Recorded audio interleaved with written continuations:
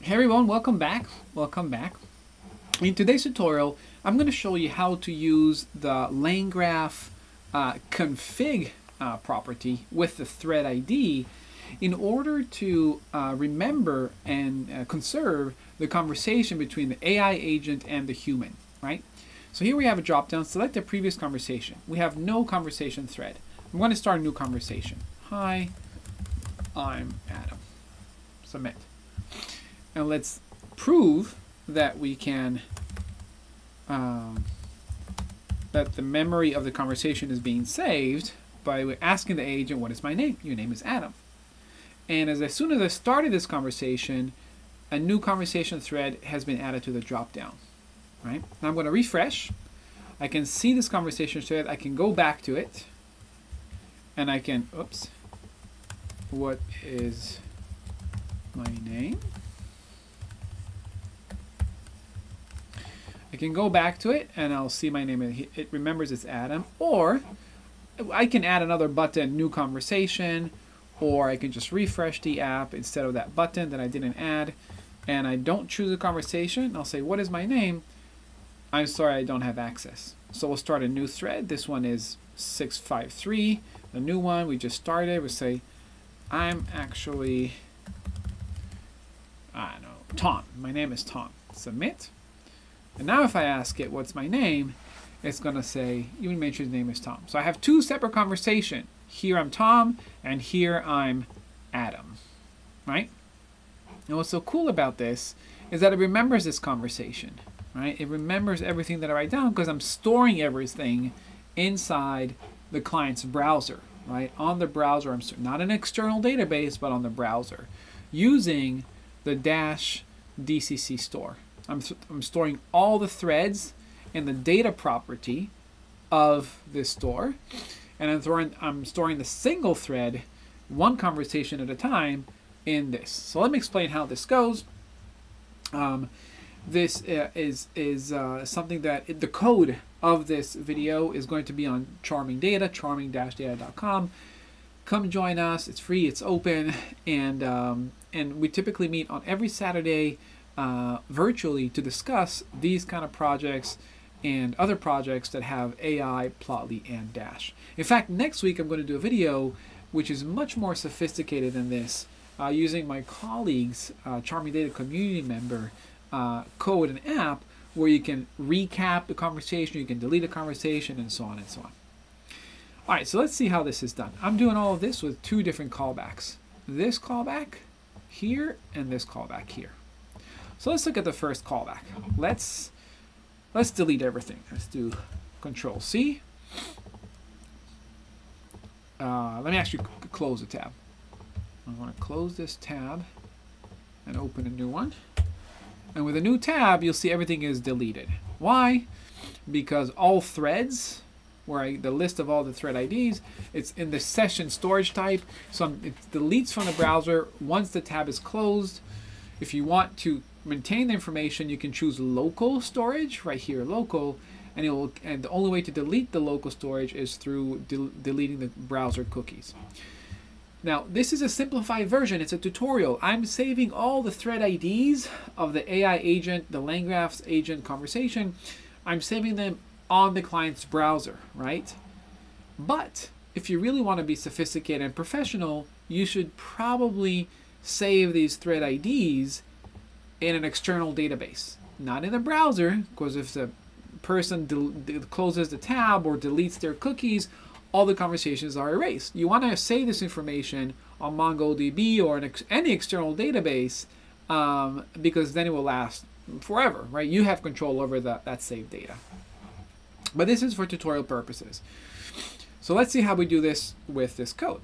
The first callback, what I'm doing is, as soon as I load the app for the first time, I'm the user of the app, I see that I'm taking the conversation thread, which is the data property of this DCC store. It's invisible in the layout, but I'm taking that data, and I'm saying I'm also taking the data of all the threads. So I have one thread ID, like the current conversation, and all the threads of all the conversation. This one and this one. And I'm saying if all the threads is none, and it's going to be none the first time, because the first time there's nothing, the data here is none. If the data property of all the thread is none, then just create an empty list, right? I just need an initial empty list of all threads.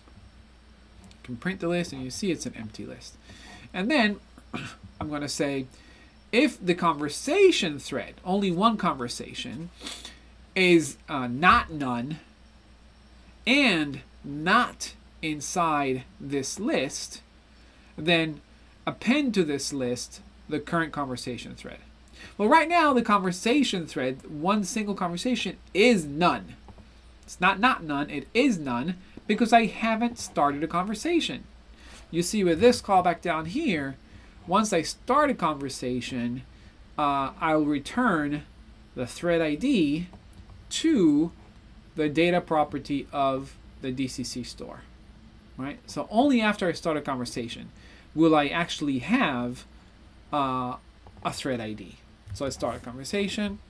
Hi, I'm Joe. Submit. Now you see I start a conversation. We'll go over this callback later, but the conversation started. We created a, I think right here. Yeah, right here, conversation thread is none. We created random ID for the conversation thread, and then we are returning this conversation thread after the response of the agent to the data property of this store component of the conversation thread. So let's take the same store component now that we have it in the browser. Right here, let's take the same store component, and now if conversation thread is not none, it's not none, it's actually a number, it's 677, and it's not in all threads because all threads is an empty list, then append this to the empty list. So now this will be a list of one item 677. Right? Same thing if I say, if I'll start a new conversation, hi, I'm Adam, submit. Now I'll have two numbers, two conversation IDs, and these two numbers are going to be inside this list, right? So we'll have all threads right now with two conversations, 677 and 335 right here. And I'm going to return this to two separate properties. We're going to return it to the data of all threads. So it's going to be right here, the data property of all threads. So this list is going to be stored on the browser. And I'm also going to return it, this is something cool, to the options property of my dropdown. So now a user can look at all the threads and pick one of the threads from the dropdown, right? Cool. So that's the first callback. The second callback is a little bit more complicated. So if you do have questions, please ask them in the comment section of the YouTube video, or even better, go to charming-data.com and just message me there. I'm a lot more responsive and available. Some of these videos, after like a year or 2 years, it's harder to keep track of. Okay, so here I'm going to have two outputs that I'm going to return objects to, right? The first output is going to be the children of this. This is a markdown. This search area, if you'll go all the way up to line 78, search area, this is just markdown, right? Where the response goes. So I'm going to return, if we go back here, the children of search area on line 138. I'm going to activate the agent after I click on the button, and I'm going to return the content, the response, right? This is the response right here. And I'm also going to return to, like we said before, 2 minutes ago, to the data property, the conversation ID. All right. And this is just the activating the agent. I talked about it like 2 videos ago. We have our, this is underscore. This represents our end clicks, our button. So as soon as we have information here, where is Paris, and I click the button, it's going to submit that question. We'll read it from the user input, the value of the user text field. We're going to read this into right here, the agent, and the agent is going to give us a response through the markdown, right? Paris is the capital of France, blah, blah, blah, blah. All right. Beyond the 2 outputs, we also have 5 different inputs. One is the input that activates the callback, and the other input states are just you're just listening to the data, but they don't activate the callback. The only time the callback function will be executed is when the button is clicked, this input. But what are these 4 different things? Well, this is the value of the dropdown. I want to see if there's a value chosen, like a thread ID. This is a user text, right? The question or the information the user gives us. The data of all the conversation threads, which is pretty much like this. And also, the data of the one conversation thread and data of all conversation threads. Okay, just like we saw up here. So what I'm saying is, this is the logic.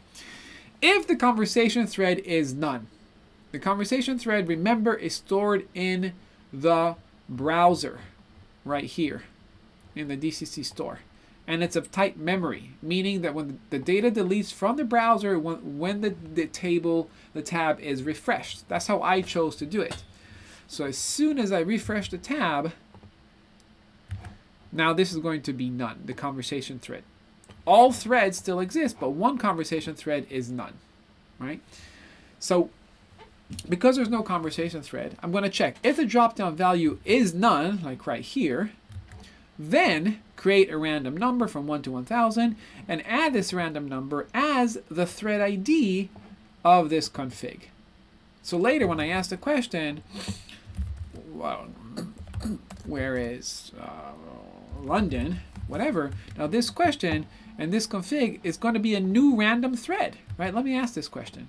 It's just going to be a new number, 916, which also returns from this callback, returns to the dropdown. Remember this right here, 916. So this is how we add to the conversation thread if the dropdown is none. But if there is something in the dropdown, if it's not none, then the thread ID is going to be the dropdown value. If I'm going to go back to a previous conversation, I don't know, 355, then this is going to be the config. So when I add the config here, LangGraph will know, the agent, that we're referring to a different conversation. What is my name? I can't remember if this was Joe or Adam. Adam. Okay? Now, if the conversation thread is not none, if it's still, right now it's not none, there is a conversation thread stored in the browser. We haven't refreshed, we haven't closed the tab. If it's not none, then you check the dropdown again.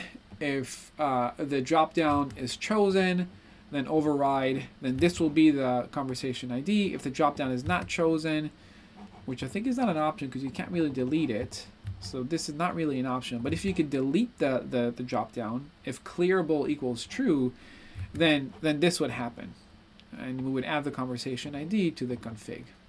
All right. So I know I went over a lot. I know it's a bit complex, but what's really cool about this app is that it shows you how to use the config and the thread ID key, dictionary key, to preserve and go back to previous LangGraph conversations or agent conversations. Now this is saved. This is temporary memory that is saved in the browser. This is not saved. This information, the question, the answer, the whole conversation, is not saved in the LangGraph database. It's probably saved in the cookies of the browser, so it's also temporary. So you're going to have to actually look into the LangGraph memory. I used, very up here on line 35, I used memory saver right here. Check pointer is memory saver. And I think this is temporary memory.